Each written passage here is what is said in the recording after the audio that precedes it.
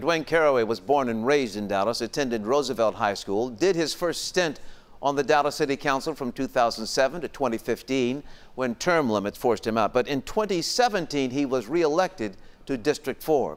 That district covers a significant portion of southern Dallas, including the Dallas Zoo, the Cedar Crest neighborhood.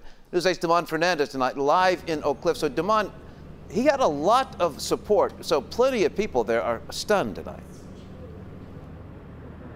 Yeah, a lot of support and a lot of criticism. You know, this office behind me, John, is now former Mayor Pro Tem's Neighborhood Information Center. The signage from this building was taken off earlier this afternoon. And while no one from his team is speaking or commenting about the corruption charges, members of the community definitely are speaking out about this.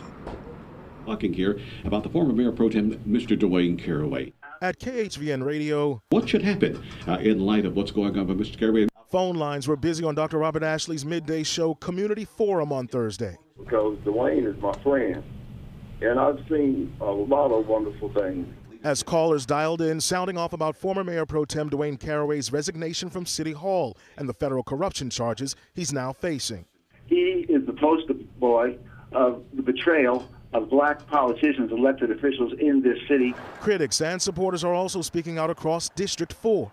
It don't make sense. Some calling Caraway's guilty plea for accepting nearly $500,000 in bribes and kickbacks one of the biggest scandals to rock Dallas City Hall. I'm paying your salary. Then you taking money from somebody else and sticking it in your pocket. Don't make sense to me. You ain't getting me none of it, so it ain't right. We can't go. Some neighbors want to remember Caraway as a champion for Southern Dallas, who made sure City Hall responded to community concerns. Call building inspections, get somebody from building inspections to join us now. But where corruption in public office is concerned, It's a disgrace, and we've got to do better. Community members say they expect more from elected leaders. Now, several people I talked to who know Caraway personally told me they had brief conversations with him yesterday. They say that he was very vague, only told them that an announcement will be coming out today. And here we have it. In Oak Cliff, Damon Fernandez, Channel 8 News. Thank you, Damon. One incident that is burned